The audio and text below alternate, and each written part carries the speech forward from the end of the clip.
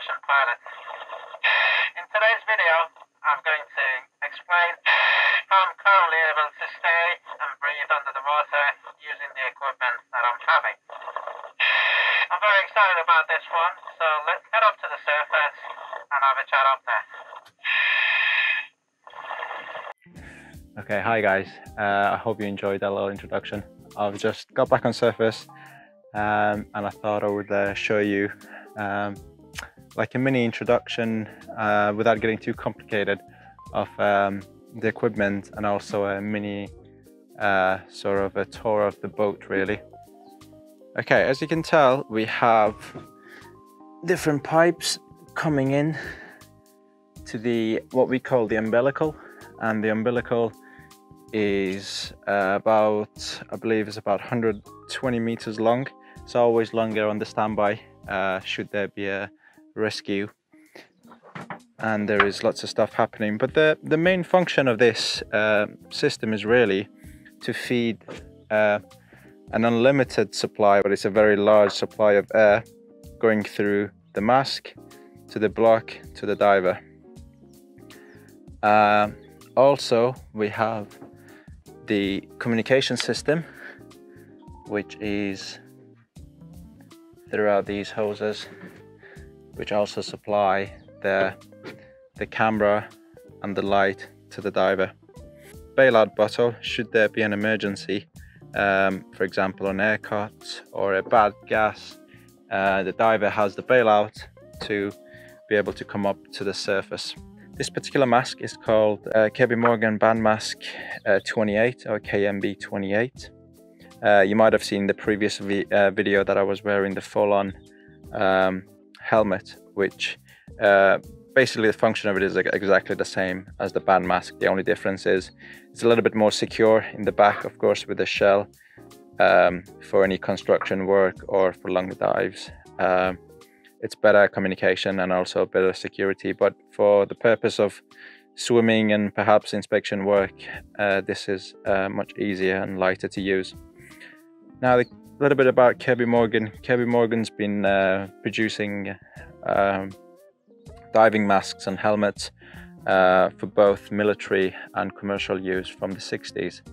I'm going to put a little photo up here of one of the earlier models of the Kirby Morgan band mask, courtesy of my good friend Craig, who is a diver and an enthusiast of the history of diving and collecting vintage pieces. So thank you very much for letting me use this photo.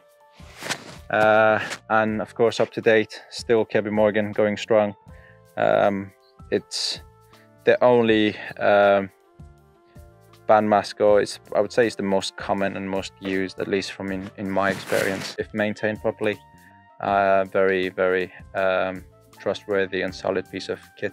And now you might think why there's two bottles of Zalo, they call it in Norway, or fairy liquid or dishwasher liquid, whatever is doing here, and that is to stop the mask from fogging up. So we use a tiny bit in the mask, so if you were wondering what they're doing, that's what they're for.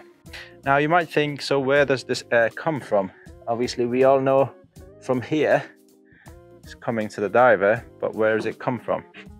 So let's go 2 steps back, and on this boat we have the cylinders. Just gonna open it up. Okay, it's a little bit dark down there, but I'm gonna show you anyways using my phone light. Okay, so we have 3 cylinders on the main tank,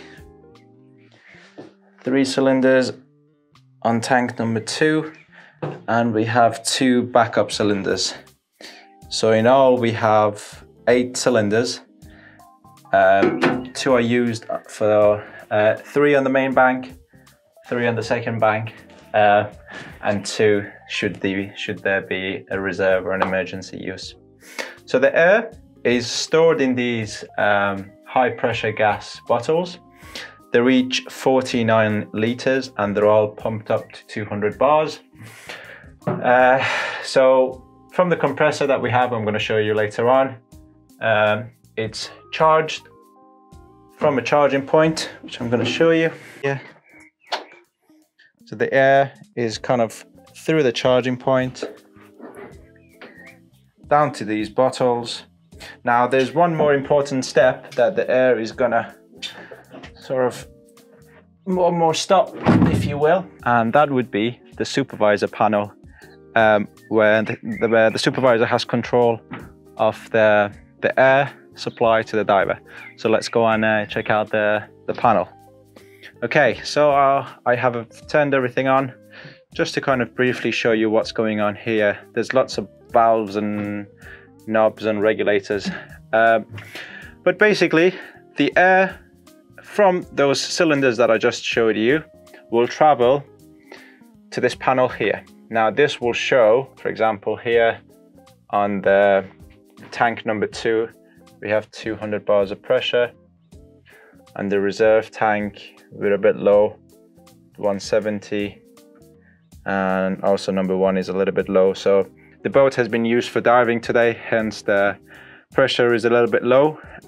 We have the compressor on charging, so it's filling up as we speak. So if I open this valve, now there's a regulator because we have high pressure gas, and I want to regulate that to approximately 10, so it's in between 10 to 12 bars normally, depending on the depth we're diving. And then the air will go through another valve. If I open that, and the final step, this will feed the air to the diver. Boom. Now the diver has air to the mask. So throughout this process it's the same with the diver 2. And also if there was an emergency, we could isolate these tanks, and you can use different tanks to kind of feed the air. Now the supervisor has always full control of the dive panel as well as the boat, really, to see what's going on. As you can see, a bunch of cameras going on. Depth monitor to see the diver's depth, his maximum depth, how long he's been in the water. And yeah, and also we have a communication setup here, the comms talking to the diver. We have, you can just ignore that really. It's a very modern boat, but there's still nothing beats a little bit of towel and some gaff tape, which help with the sound. So that's it really. So air will travel to the diver, and then we can go diving. We have plenty of air. The supervisor is controlling, supervising the dive, the depth. We have camera, we have lights, and this is yeah, ready for diving. Okay, that was a very brief and basic explanation of the main system and how the surface supply diving works. I figured it might be interesting for some people that perhaps seen photos of surface supply diving and didn't exactly know how it works. I hope I've managed to cover the basic of it. In the future, I'm looking into recording more videos of actually us working and the dive operation is going on, so you can get a bit more realistic feel of how things work. I hope you enjoyed that video. If you have any questions, anything you'd like to share, please let me know. Finally, I wanted to say a big thanks to Radu, my good friend and colleague who helped me earlier with the opening scene of this video. He kindly agreed to help me after a long day of work, so thank you very much. I'm planning to produce at least a video every week.